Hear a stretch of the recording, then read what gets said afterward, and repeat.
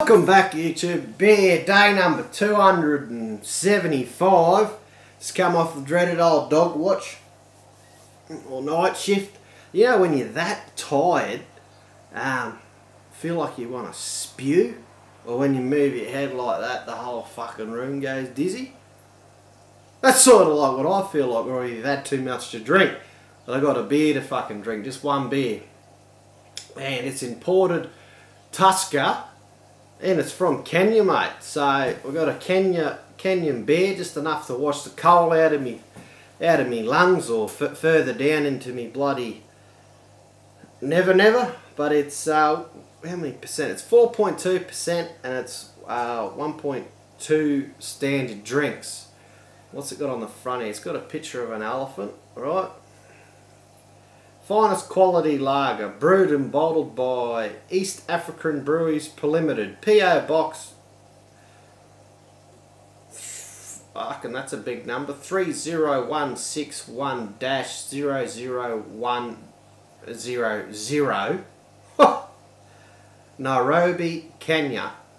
So, winner of Gold Medal Award in the International Mod Selection. I don't know when that was, but yeah. Tusker lager has been brewed in East Africa since 1922, named after the elephant that killed George Hurst, one of the brewery's founders. Tusker claims that the special, it's really small writing,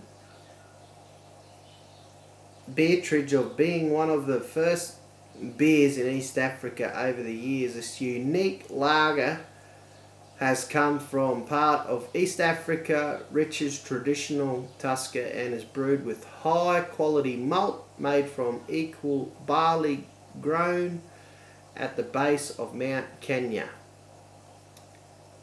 Yeah, righto. There's on something about springs, but I'll be there all day reading that. Oh, what is that? There's a twist top. It's in a not a craft beer. It's actually in a standard stubby size. So I think it's 355 ml. It smells like a lager. It smells quite fruity. I'm picking up a little bit of passion fruit there, but it smells a bit bitter too, like your standard lager.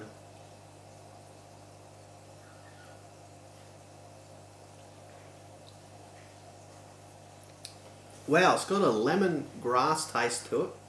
It's very clean, and light mouthfeel. It's not. It is a little bit crisp, but it leaves you with a really refreshing mouthfeel, and a definite passion fruit you get in there, like the taste straight on your taste buds, and it's not really bitter at all. Picking up a little bit of lemongrass as well.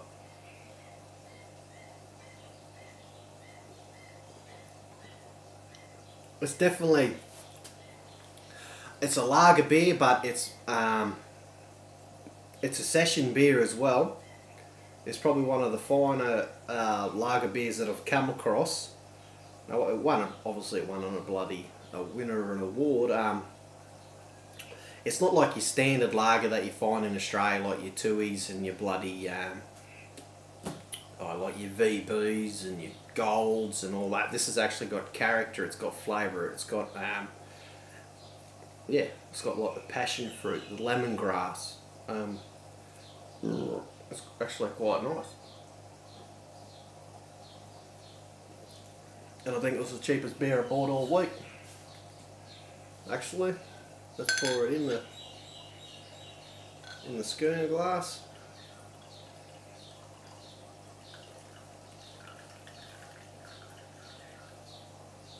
So little to no head, there's no sediment down the bottom of the beer.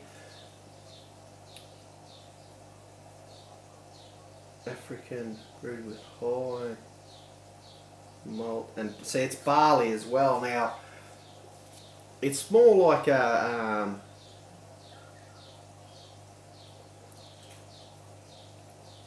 I wouldn't say it tastes anything like Budweiser, but it's similar towards down the same line. Yeah.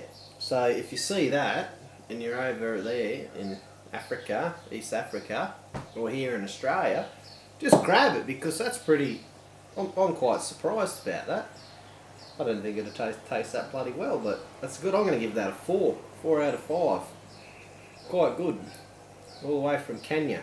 Anyhow, be kind to one another. This has been beer day number 275, and yeah, I'll catch us back here tomorrow sometime, maybe in the morning, for another breakfast beer, depending how tired I am. But I'm going to go sleep like a log. Righto, and yeah, I'll be back here tomorrow. Be kind to one another. Support the craft beer.